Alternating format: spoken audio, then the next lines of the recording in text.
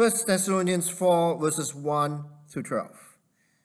As for other matters, brothers and sisters, we instructed you how to live in order to please God, as in fact you are living. Now we ask you and urge you in the Lord Jesus to do this more and more. For you know what instructions we gave you by the authority of the Lord Jesus.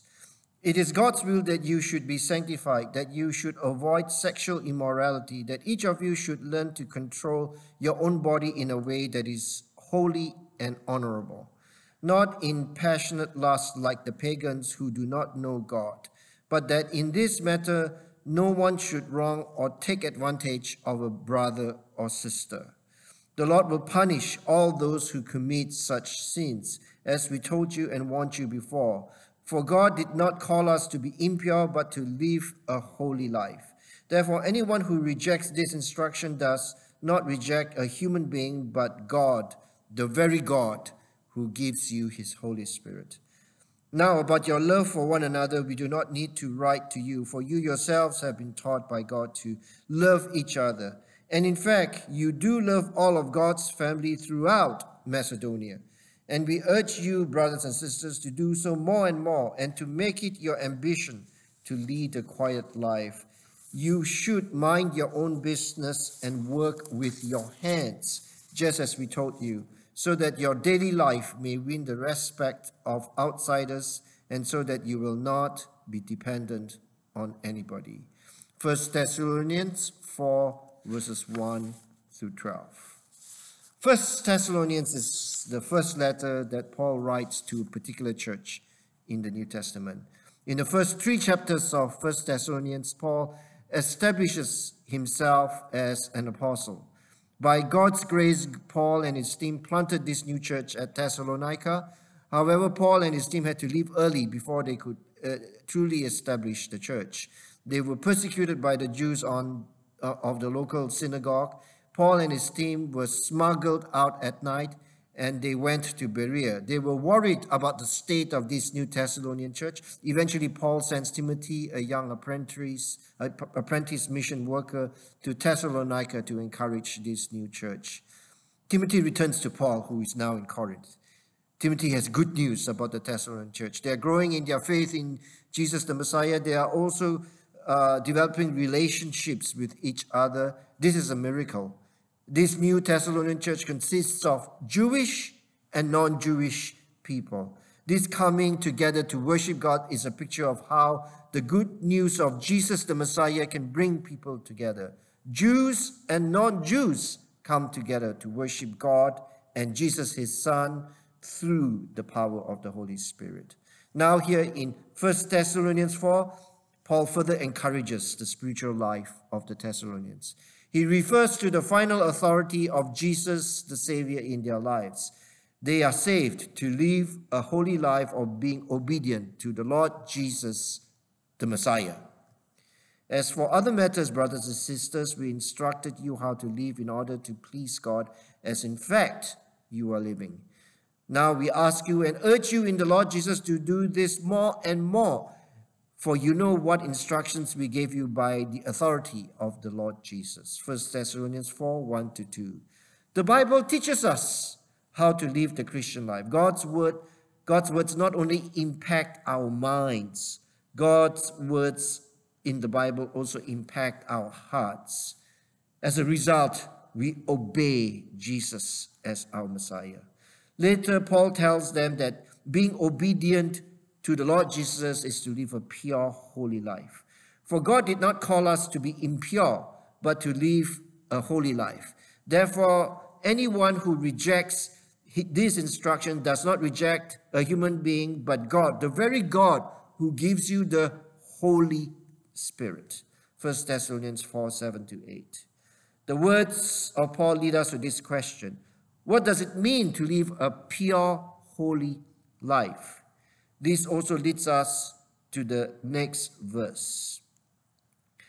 It is God's will that you should be sanctified, that you should avoid sexual immorality.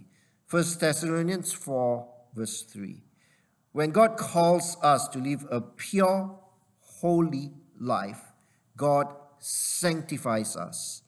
God sets us apart from others.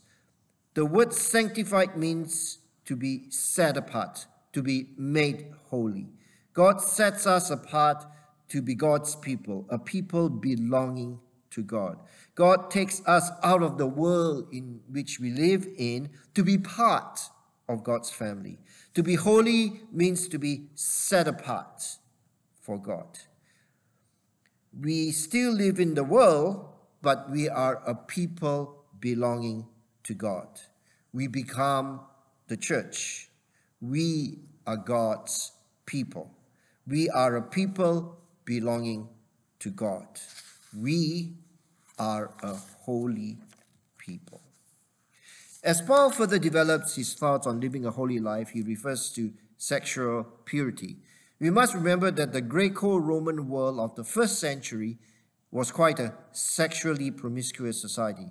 Both the Jews and the Christian movement take God's seventh commandment seriously. You shall not commit adultery. Exodus 20, verse 14.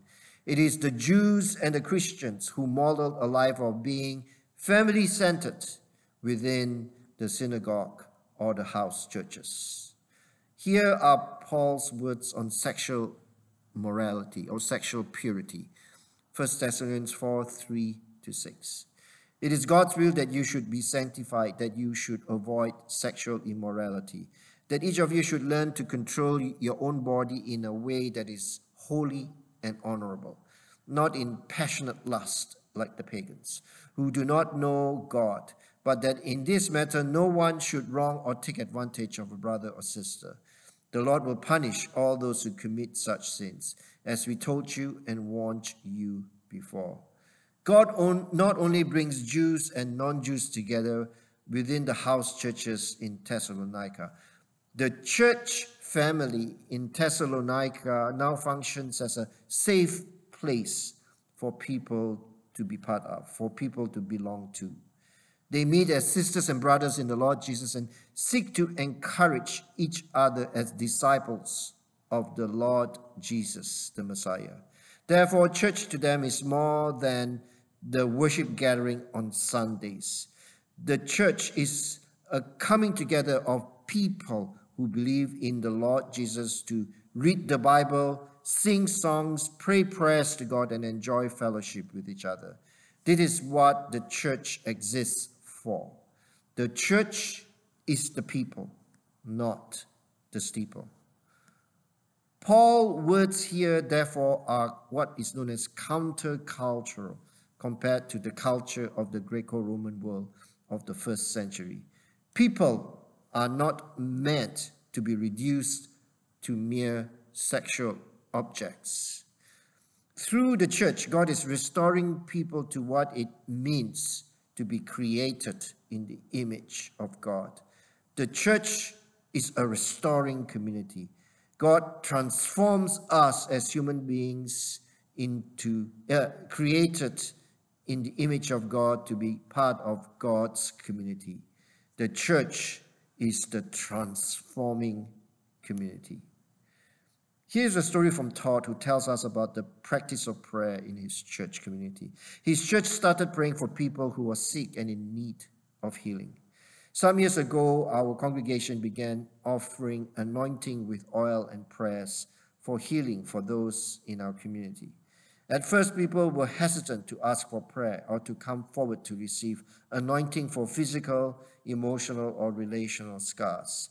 But in time, these healing services became very important to our congregation. Now, it is not uncommon for dozens of people to seek healing and prayer. We easily forget that all of us are broken people. Each of us has needs that may require God's healing touch or the support of a caring community. Indeed, great things happen when we open our lives to God's amazing grace. Consider your life today. Where are you in need? What prayers for yourself, your family, and for others do you need to offer? Christianity is not a solitary faith for only the strong, but a bond that calls us to pray for one another in our infirmities and our need.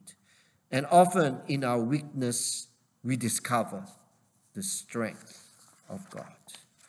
Timothy, the apprentice worker, tells Paul about the love that the Thessalonian church has for each other. They are hoping that Paul can visit them again.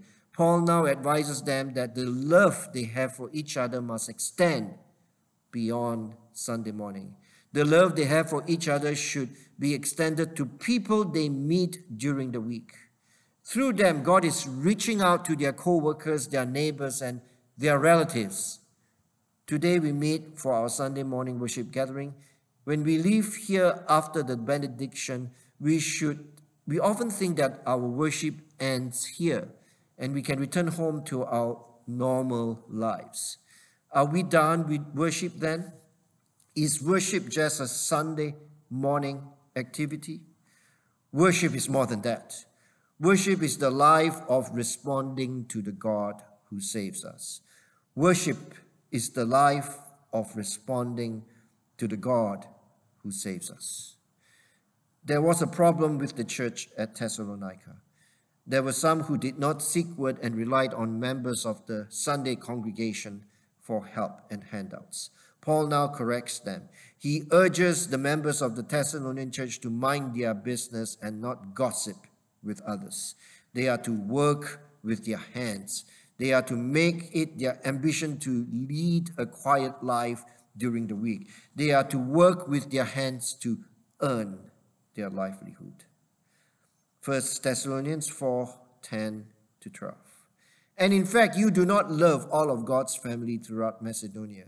Yet we urge you, brothers and sisters, to do so more and more, and to make it your ambition to lead a quiet life. You should mind your own business and work with your hands, just as we told you, so that your daily life may win the respect of outsiders, and so that you will not be dependent on anybody. 1 Thessalonians 4:10-12. Paul tells them that they are to work for a living with diligence. As they do so, they will earn the respect of outsiders. When they work during the week, they witness to the presence of the Lord Jesus, the Messiah, in their lives.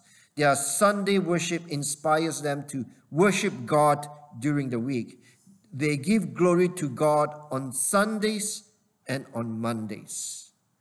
Worship does not end with the benediction. In some ways, worship begins with the benediction. We leave this place eager to worship God in all that we do during the week. Ted is part of a church planting team. They hope to start a new church. Years ago, a church planting friend advised me that the key to growing a successful church is to remain focused on Jesus' command to love God and one another and his instructions to make disciples. As we prepared to launch our new church, we wanted to stay focused on these principles. The journey has been anything but easy, but Jesus reminds us daily, I am with you always. At our church, we try to think about reaching one person, one family at a time. So every day, our church is intentional about meeting new people, sharing our story, and more importantly, listening to theirs. We go regularly to schools, movie theaters, restaurants, bars, parks, and community outings, listening.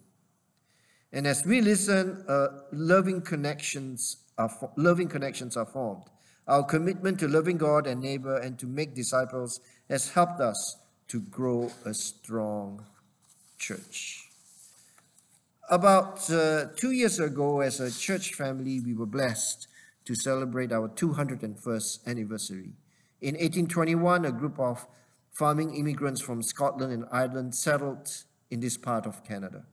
Some of them were United Empire loyalists who escaped from the U.S. when the U.S. declared independence from Great Britain. Since then, our church family has welcomed people from all over the world. 50% of our church family were born outside Canada. I was born outside Canada. We are a church who welcomes people whether they are born in Canada or whether they are born outside Canada. I believe that this is our call as a church. We seek to make anyone who visits us feel welcome. We are a church for visitors. We survived COVID, and by God's grace, we still have a Sunday morning worship. However, sometimes we wonder if God is leading us sometimes we wonder where God is leading us to as we go forth into the future. We pray for people, resources, and financial resources. The church of the Thessalonians reached out to other churches throughout the province of Macedonia. Their love for each other extended beyond Thessalonica. Paul acknowledges this call of God on their lives. 1 Thessalonians 4, 9-10. Now about your love for one another. We do not need to write to you, for you yourselves have been taught by God to love each other. And in fact, you do love all of God's family throughout Macedonia. Yet we urge you, brothers and sisters, to do so more and more. 1 Thessalonians 4, 9-10.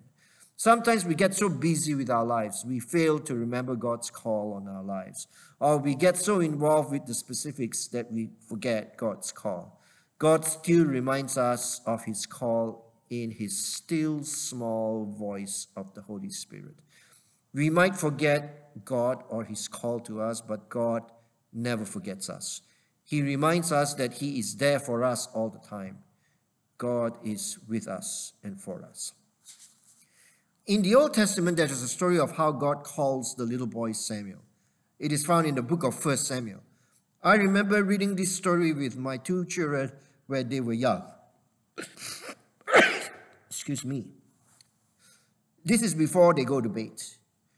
We would reenact how God calls out to Samuel 3 times. Samuel, Samuel, Samuel. My children would laugh as they imagined themselves to be Samuel. This is what Eli, Samuel's mentor, says to Samuel after the 3rd time of God's calling. So Eli told Samuel, go and lie down, and if he calls you, say, speak, Lord, for your servant is listening. So Samuel went and lay down in his place. The Lord came and stood there, calling us as at other times. Samuel, Samuel. Then Samuel said, speak, for your servant is listening. 1 Samuel 3, verses 9-10. Here is a story from June about discovering the call of God or the voice of God. A male cardinal lives in my neighborhood. I heard him far more than I ever see him. Every day I look forward to hearing his distinct call.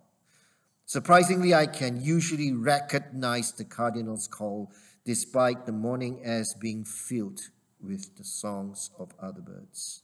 Yet at times I can barely hear the cardinal, or I miss it altogether because I am involved in another task. Similarly, listening for the cardinal's song, among others, I must make the effort to hear God's voice. The Old Testament passage of 1 Samuel shows us how Samuel learned to recognize God's voice and to listen for it. Our fast-paced world makes it easy to become caught up in our commitments. Perhaps all we hear are the calls of our jobs, our families, and our finances. Where is God's voice among all this? When I take time to slow down and still myself, to listen to God in prayer and through Scripture, I learn to recognize the voice of God, who has been with me all along. I just need to listen. Amen.